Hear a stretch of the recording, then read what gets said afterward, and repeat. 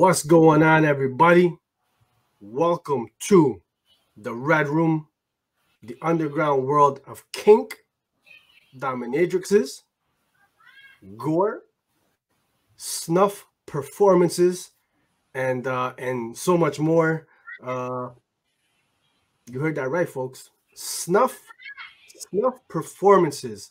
There's an entire dark web world of debauchery, and Luana Vecchio is gonna take us deep into the belly of it, folks. Lovesick is not a book for the faint of heart. I'm telling you this right now. Elle, what's going on? How you doing? Are you ready for this? What's happening? This was definitely an exploration of Sergio's browser history, and I was for it. My browser history? Yeah. How'd you get access to that? I got hacked? You said Redroom. You said snuff. You said debauchery. And you know what? I feel like And Luana, we're here. I'm here for it. You're here for it. I am most definitely here for it. Man, so folks, we're here today with an advanced review of Lovesick #1 by Luana Vecchio. She's on Story and Art, English adaptation by Edward. I hope I'm pronouncing your last name correctly. Chow. Originally, Lovesick translated from Italian. Folks, FOC is this Monday, October the 3rd, dropping Wednesday, October 26th. And then I think we got the diamond code. We got the diamond code for that bad boy somewhere else. No? Maybe. Do we have the diamond code for that bad boy? I mean, what diamond code do we not have? There's all kinds of diamond codes. There are a few there, but we're gonna get into all the different covers, variants, all that good stuff, just a little later on. Folks, Lovesick is a book that from the very first page will have you questioning, will have you asking yourself, just what exactly have I gotten myself into, but in the best way possible, folks. So I liken it to you think Saw meets 8mm meets the Hub, produced by A24. That's my pitch, baby. Saw meets what? 8mm. Okay. Meets the Hub. Okay. You know the Hub. What's the Hub? You're the prime member of that one. You got what would be the Red Room equivalent of the Hub? I feel like something like that would probably be leaked on X videos. Not necessarily. What you know about X videos? What you know about X videos? Wait, what did you just say? I'll produce A24. This is that kind of book, folks. For sure. A24 does the Hub. This is very much an adult book, folks. So let me hit you with a brief synopsis. With Lovesick, we got a main character who goes by the name of Domino, or as her girls refer to her as Mother. She is the head dom of an underground torture / murder / sex club, where incels and simps, as they're called, volunteer themselves to be the next tribute for everyone to see on the dark web live streams. Oh.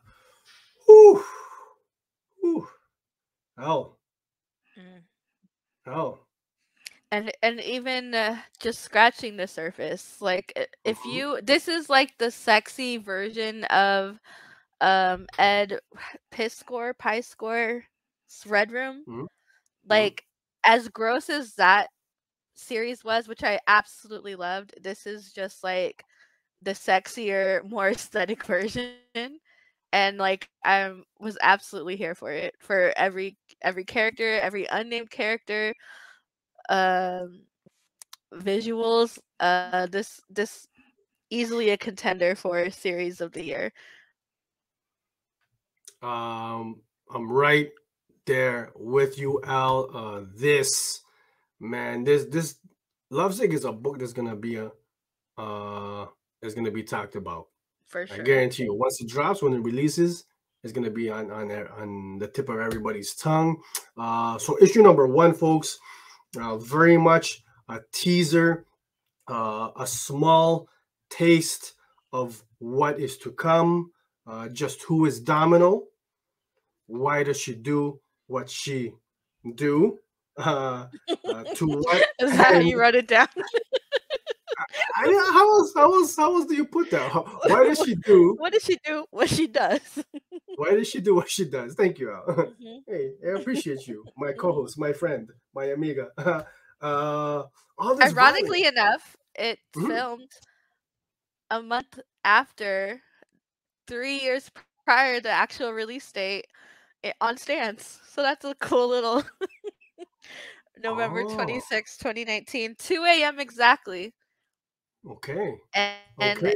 when I tell you things start off on a high, for some people, I guess a low for others, Hmm. it's nonstop. I don't think this book ever, even we were lucky enough to be able to read the whole first arc, and it never once lets up the intensity. Not at all. Not at all. Yes, we were lucky enough to read the first 3 issues, the first volume of Lovesick. We'll touch very briefly on issue 2 and 3 in just a little bit. More on issue 1, though. We're here talking issue 1. Definitely more to the story and characters than simply what is seen on the surface.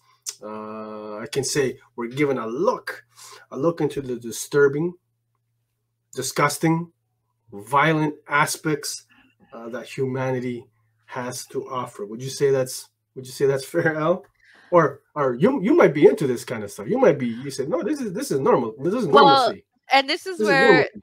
I feel like we need to skip around a little bit, Mm, because I feel like it's very important to touch on, there's some back content to the first issue where she speaks on just um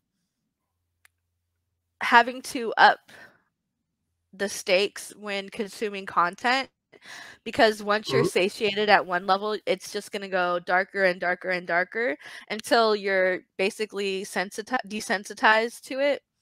And so I mm, think this is like I feel like this is a more digestible way of exploring that versus some other, comics and, movies and content about, the dark web and stuff, mm, because it's aesthetically, a lot more aesthetically pleasing. How it's still gory, it's still honestly revolting at times, but mm, the message that it's preaching is definitely strong. It's valid. It's something that I feel like, especially when you have kids, you're always worried about, especially when it comes to, the internet and mm. consumption. And I just, I feel like there's a lot more to this book than meets the eye, like you said prior. Absolutely. Well put, Al. Yeah, and I think despite I mean, because there's some heavy content in here, but like you said, it's just so aesthetically pleasing, man. It's just so nice to look at that. I mean, it's sometimes you're reading this and maybe you're for well, actually, I should correct myself. No, I mean, you're gonna be blown away despite the art style. Like this is shocking. This is some Mhm. great stuff. What You made a subscription level would you be? Would you be gold subscription tier or? oh I'm doing Ghost subscription all day every day, baby. And listen, So in this uh, world, there's like basically what, like a couple tiers where there's like the red room, which is like like ultimate. Then you have the snuff room, which would be what, penultimate, I guess. And then you Mm-hmm. have like the live streams, which are peasants. Mm-hmm. I control, but I can't really afford this. And I feel like it's so funny because like and I guess that's reflective of society too, like where with trolls and people who just like to talk shit online. There's always going to be somebody, and there's always going to be somebody who's willing to pay monetarily just to be able to talk shit, regardless of where they stand, just to be able to have a voice somewhere. And so this story definitely touches a lot and defines, incel behavior, um, people who like to consider themselves on the outskirts of society, even though they're probably just, um, living in mom's attic or whatever. But it's like it's not nothing you've never heard, but told in an extreme way, which isn't that extreme considering the years that we're in now. Man, it's sounding like you're pretty familiar with a lot of this stuff. All this stuff was like I had to do a deep dive after I read because I was like, what is all this stuff? And I definitely didn't have to deep dive because I'm already, and it's not that I'm even into it, but just based on I do enjoy a certain type of true crime story, and so I am familiar with like a lot of stuff, like Redroom stuff and snuff rooms stuff, okay, movies stuff. I don't watch them. It's just it's disgusting, but I am familiar with the terminologies, and okay. I thought it was really cool how they even included like definitions for some of the words that incels use. I thought that was really cool because I don't think everybody is going to know offhand what that is, even if they are incels themselves. No, I mean Because I promise you, there's gonna be some of these people that are gonna pick up the book just to have something to complain about. I guarantee you, and I think that's also a credit to, Luana and her writing, that it's absolutely something that happens in society, especially anything that you could have a critic for, you're going to have a critic for, and there's going to be people who spend money on this book and then cry about the contents. And I think that's just the nature of the beast at this point. I mean, yeah, I mean, I think it's like for sure. It's fair to say, like I said, everybody, for better or for worse, this whatever their opinion is gonna be, like people are gonna be talking about this one. But I'm excited. I'm excited for everybody to check this one out. Some like despite the kind of some beautiful things in here. Speaking of yeah, a couple things, huh? Hey, listen, speaking of beauty, Luana is a master in capturing the sexiness, the beauty of a woman's body, man. I'm gonna say it straight up. In all sizes. Because Domino's girls, all sizes. All sizes. Domino's girls are all sizes, and I love it. I think we should see them more right here in the background. Man, yeah. I'm telling you, man. Elle, this is titillating without being sleazy, in my opinion.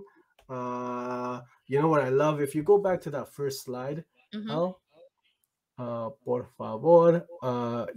So here, the bottom left, like I love Luana's the poses that she puts the characters in, and even like the camera angles themselves, like just chef's kiss. I mean, look at that. I mean, like I said, this is like I'm getting hot in here, man. I'm sweating. Take it. You know what's so funny? This isn't a spoiler, but between us, this is not a spoiler though, so you can leave it in. There is something that comes out about one of like the background, like fourth level characters watching the performances, the live performances. And you know what's so funny is one of the prints that I have, 2 of them from her imprint shop, has that person like as like a prop. And it's so funny now after reading the series, I'm just like, oh no, I have a fapper on my wall. So you made that connection. Yeah.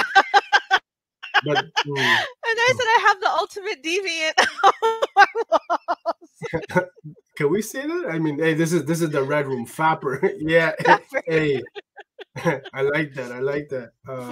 When I noticed that, I fell out. I said, "Please don't be a weirdo. Please don't be a weirdo." Then it was like, "No, he's the ultimate weirdo." I said, "No." He is King Weirdo. Watching over me as I sleep every night. breathing. You know what I'm saying? Some heavy breathing going on. Hey, how dope? How dope was the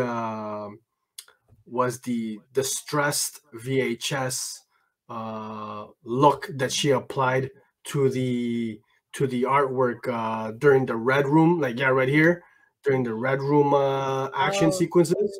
You know, really give more during the yeah, Red you can see Room, there. the live I stream. love that effect because it gives the reader, it gives us that feeling of watching what's taking place Well, through the lens of the camera. You yeah, know, we're again, it watching it. appeases the Great. voyeurism, right?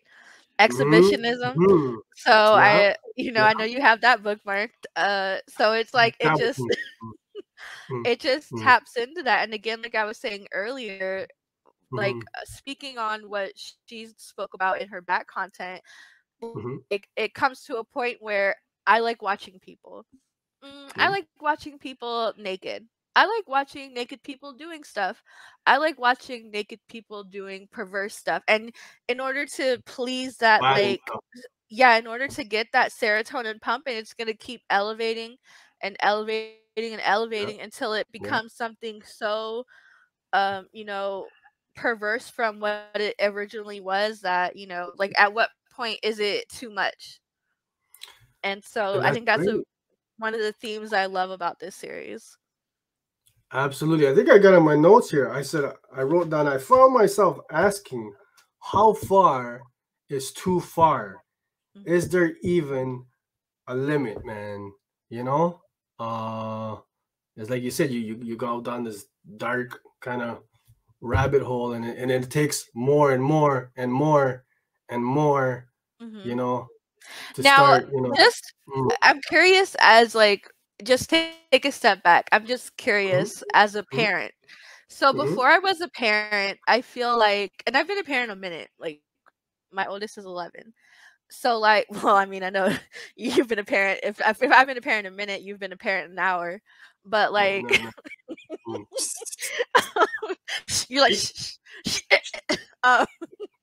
so before I was a parent, so I feel like I heard somebody call it like sympathetic parenting or something like that. Basically, once you have kids, your receptors for certain things change. Before I had kids, I could watch super gory stuff.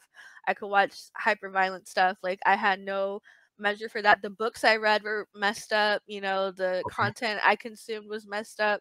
But after I had kids, like, oh, it just really, like, even now, like, I know, like Dahmer is out, right? And it's just like, it kind of turns my stomach. Like, I don't really want to consume it. But before, I was reading the encyclopedia of serial killers. You know what I mean? So I feel like it's really interesting for this book, particularly, just like, the age ranges of the people involved, right? And the people involved in this, most of them are men, and their age ranges, for the incels, at least we're talking like 18, 19-year-olds. Some young ass characters in here, yeah.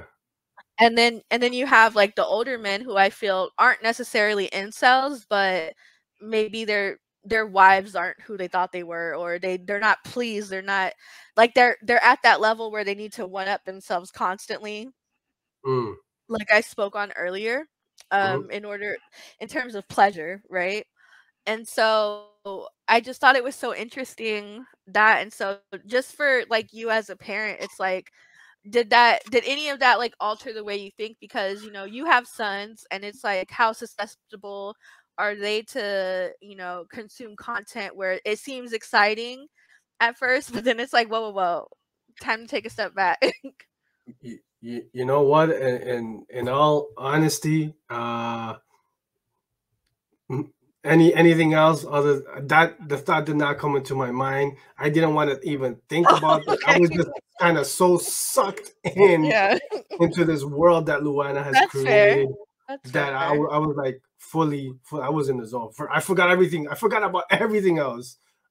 Actually, I haven't left my house in 3 days. I haven't bathed. I haven't Yeah. showered. Well, we I've could been. tell. Mm, Hold I on, can only let's imagine what's gonna happen once I get those physical copies. Get me down He from there, said man. sheets are still sticky. Oh my, we're talking sticky. We're talking sticky.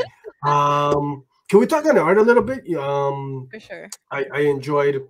I enjoyed. No, we didn't include all the panels here because we didn't want to spoil too much for you. But Luana's great at switching up the color palette and the filters that she applies throughout to very good effect. Like you can see here, I think it's the next panel. There's this nice mechanical green filter for like the dungeon area of this Mm-hmm. underground club, which is very fitting.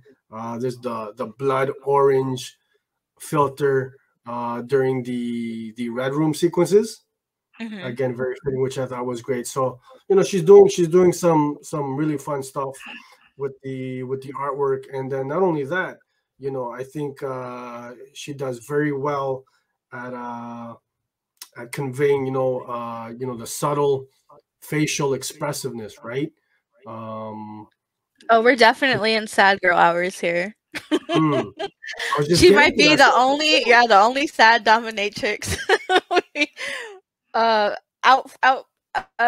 outwardly, usually they'll put on a front and be angry or Hmm. mean. I guess. I mean, I assume. I'm not sure. I've never had one, Mm, but mm, and mm, Luana mhm. touches on this later on in back content. Like yeah, she's a sad dominatrix. But that's great, and I was just getting to that. Yeah, I mean, like she's really like you can see clearly there's a pain, there's a sadness Hmm. behind the eyes of Domino, right? So just conveying that emotion really well. I thought, yeah, I mean, this was Lovesick was wild, man. I don't know. I'm all in straight up. Yeah. I know for a fact you've been all in.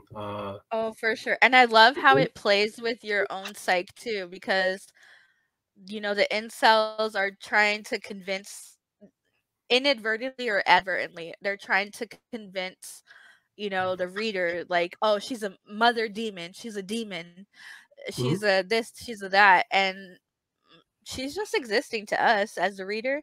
And so I like the idea of playing with who are you going to believe? Are you going to believe everybody else, or are you going to believe me, Domino? Like, trust me, it's me. mhm, So I love how that's kind of played with throughout the series too. It's like, is she just a dominatrix? Is she something more than a dominatrix? And it never is, confirmed or denied anything either way. And I think it lends itself to the overall, character of Domino. Like, there's so much I want to know about her. I feel like we learned some, but I feel like there's just, I want to know everything. I want to know about all of her girls. I want to know about the the incels. I'm curious. How did you guys get to this point? And so I think and that's again a credit to her writing. I'm invested, I'm in. mhm, Give mhm. us 100 arcs, I'm down. Give us 100 covers for each arc, I'm in. Put Hey, me in debt, Domino, basically. okay, Okay. okay. Hey, I'm not mad at that. I'm not mad at you. So you asked me earlier what subscription level I was at. I said straight up, I'm gold, but I didn't. So what level you at? Huh?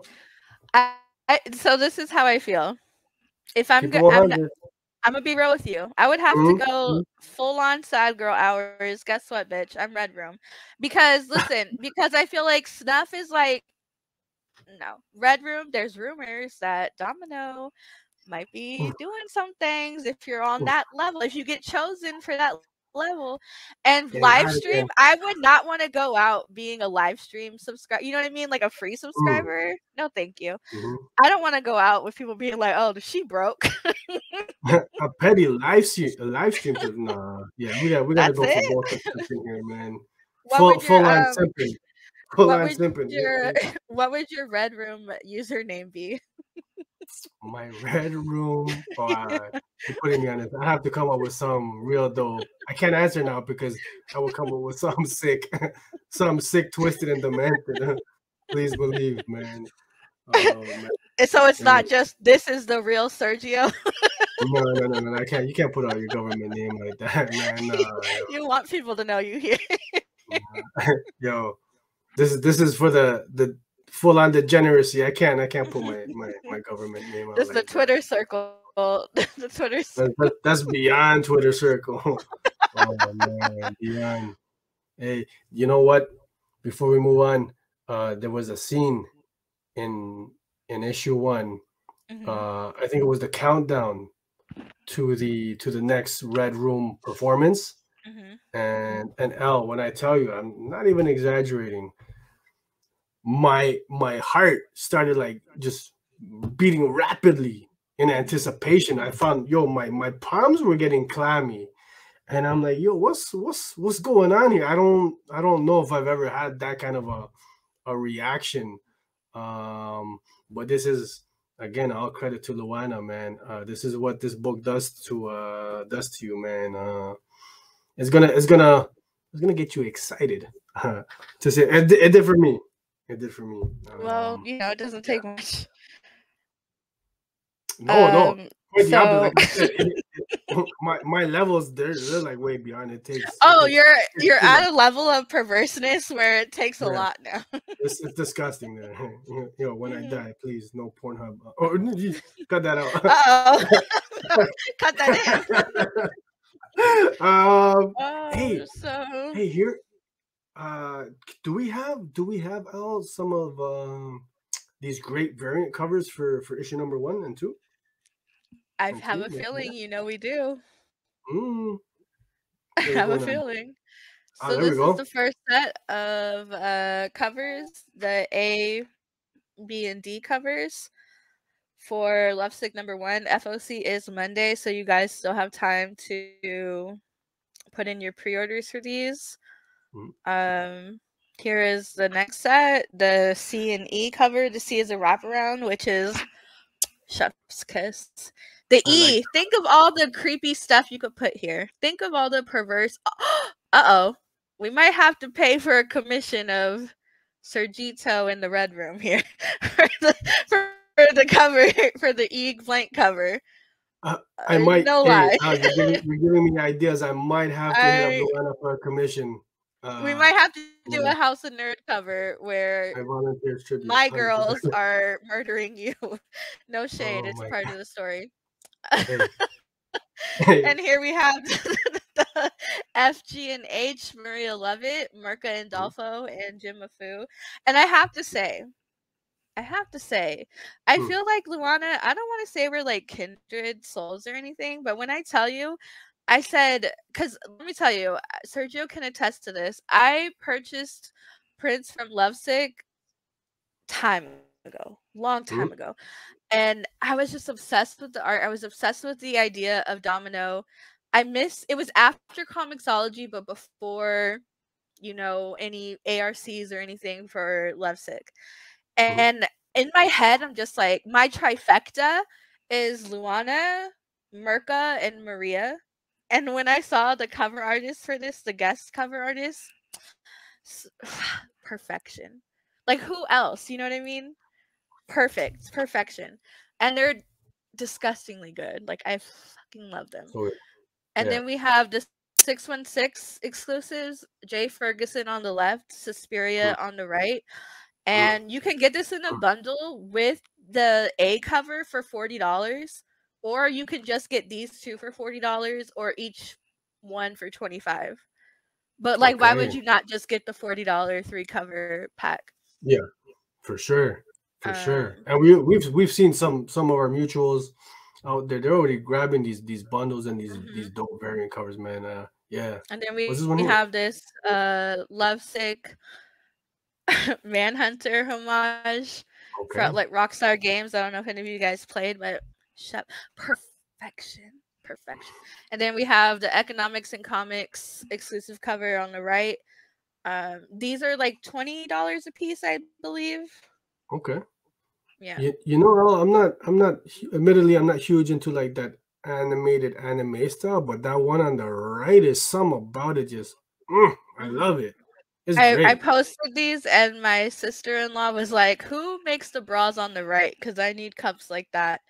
And I said, "Listen, I'm not even mad about it. Not even, not man. can't even be mad about it. Because listen, we could all use a little bit more support." So yeah, the Manhunt homage is by Mark Hammermeister, and the one on the right is by Michael McComb. And yeah, so and then we have, and those are store exclusive, so you can, you know, you guys can only get them from here. And we have some of the number 2 covers, the A, B, C, which are Luana, and then we have the Danny E, which I love that. comes in I 3 love colorways. Yeah. Wow. And the little piglets, stop it. It's so good. And listen, you guys, I'm telling you this here now. If Sergio doesn't acquire all 3 for me, out of here. All 3 Dannys, all 3 colorways, for cover price. No, ma'am, madame. And also, don't forget that you can get original prints and framed art by Luana at her imprint shop. Yeah. And I'm a customer. I've bought her prints before. It's quality shit. Like, it's fantastic. Like, top tier. Yeah, I can't stop staring at this Danny cover. That's mint. It's so good. It's so good. It's so good. We mentioned that we were lucky enough to read the complete first arc, issues 2 and 3. I'm not gonna tell you much. What I can say is if issue 1 was the tease, the peek into the darkness, so to speak, then issue 2 is the full on descent into madness. You guys are gonna, man, if you love issue 1, you're gonna go wild over issue number 2. And then issue number 3 offers up a twist that really ratchets up this craziness that Luana is creating. Honestly, man, I'm so excited for everybody to check out these books, man. You guys buckle in, you're in for a ride. Yeah. Yeah, number 3 definitely is like capital WTF. Capital, and oof. And even number 2, like, it definitely, like we said earlier, it doesn't let up in intensity at all. Like, it just gets more intense. Yeah. The more it goes on. So again, folks, FOC Monday, October the 3rd. The book drops Wednesday, October 26th. Don't be left in the dust. Make sure you pre-order these bad boys. You're gonna dig it. You're gonna dig it. I think. Did you have any closing thoughts, Elle? Just that you're not gonna hear me stop talking about this until it's over, because I'm pumped to talk about, especially after number 3, and it's like killing me that it's gonna be like December before, you know, we're able to like fully discuss this as a whole, because there's so many like themes and, you know, tropes and stuff that I would love to get into, but I definitely want to wait until, you know, as many people as possible have had a chance to, you know, read this. Oh, you know, yeah, for sure. We're gonna talk about it during our weekly Sunday shows when these issues drop, man. Get into a little bit more detail. Folks, Lovesick will rip your heart out of your chest with one heel on your throat. And you know what? You're gonna be begging for more, man. Is that good?